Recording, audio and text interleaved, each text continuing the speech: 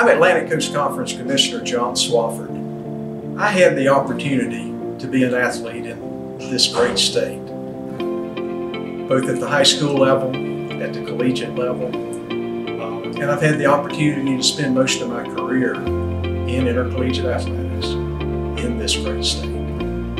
As the athletic director of North Carolina, as a commissioner of the Atlantic Coast Conference. I'm here to support Talk It Out. It's a terrific campaign addressing something that's very important to all of us.